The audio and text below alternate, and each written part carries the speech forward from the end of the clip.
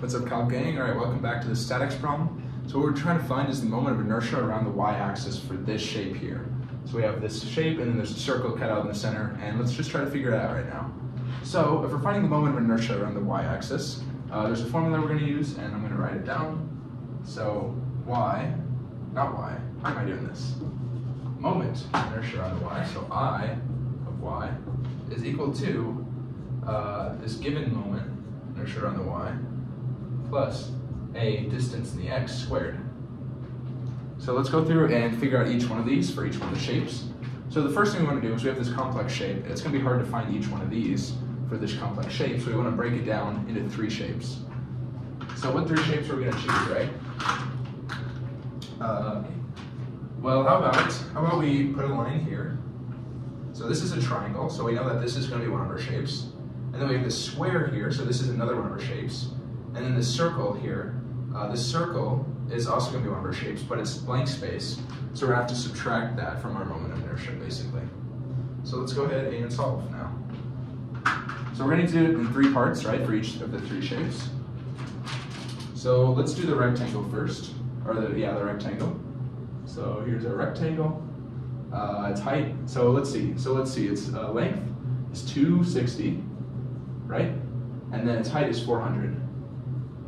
So this is what we're doing.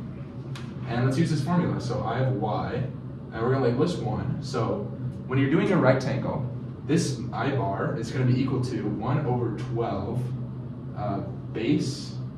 So it's going to be height times base squared. Kind of get confusing. So this is a formula you can find in the back of the book or on Google, and this is something you should maybe not memorize, but have on hand when you're solving these kind of problems. So height times base cubed, I meant.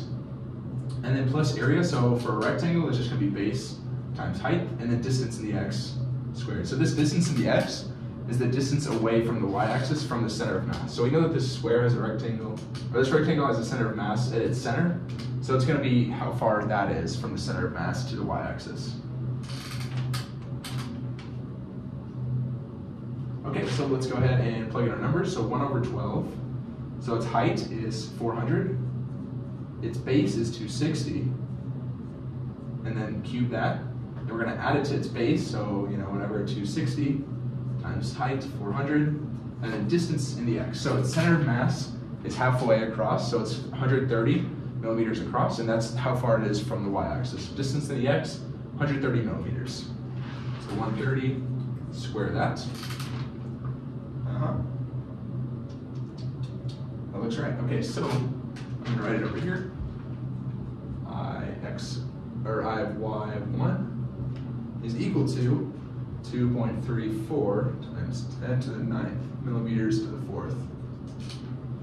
All right, so we're going to add that. So then let's go to our next shape. So our next shape is this circle. So we're in the circle, and we know its radius is 75, right? So that's how we're going to do this. So we're going to do this again. So I y of 2 this time is equal to, so when you're doing a circle, the equation for a circle is 1 over 4 pi radius to the 4th. This is I bar here, 1 over 4 pi radius to the 4th. And then we're going to add area. So area of the circle is pi radius squared, and then distance in the x squared. Perfect. So let's plug in our numbers. So 1 over 4 pi radius 75 to the 4th plus pi 75 squared, and then distance in the x. Right, so we're doing the same thing here. The center of mass of this circle is going to be right at the center, and we know that its center is 130 millimeters away from the y-axis. So this is just going to be 130 again, squared. So making sure I did this right. I did do it right.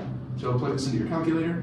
You're going to get that y of 2 is equal to, so it's 3.23 times 10 to the 8th millimeters to the 4th. Nice, so now we just have one shape left. The last shape is this triangle. So let's do the triangle. So triangle, right? So we know that its base is 200, its height is 400, and we don't need its hypotenuse really for this question. But we know that its center of mass on the x is 1/3 of the way across. So its center of mass, this distance, right? This is 66.7, 1/3 of 200. So this can become useful later. All right, so let's go ahead and plug this in. So when you're doing a triangle now, so the equation for I bar for a triangle, make sure to look this up. 1/36 height base cubed. Right, similar to the rectangle, but just like divided by basically.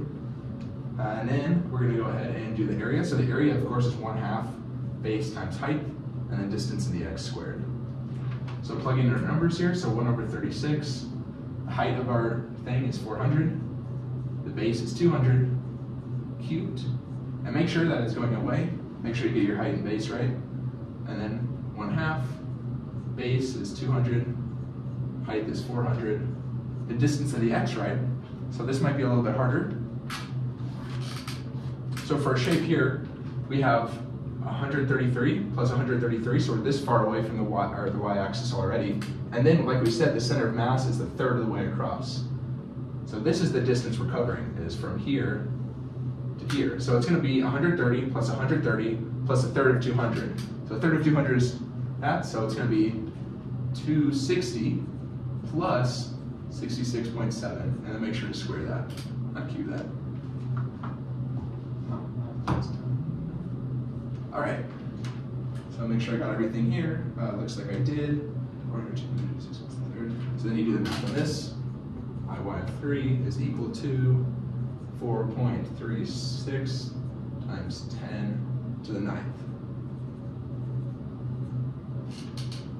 So finally we got our 3 numbers. And of course, usually you just add these 3 numbers together to get your total.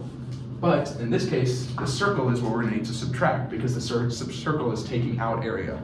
It's taking out inertia, basically. So our equation, Iy is equal to I of 1, Iy of 1 minus Iy of 2 plus Iy of 3. So just put in those numbers for that, and you're going to get I of y. Our final answer is equal to 6.38 times 10 to the 9th millimeters to the 4th. There you go, so that's your final answer. So this question is kind of a lot of work, but it's just about learning where to find the formulas and how to use it. And ultimately, it's not that much harder than anything else we've done in this class. So yeah, if you have any questions, ask them in the comments, and I'll see you in the next one. Peace.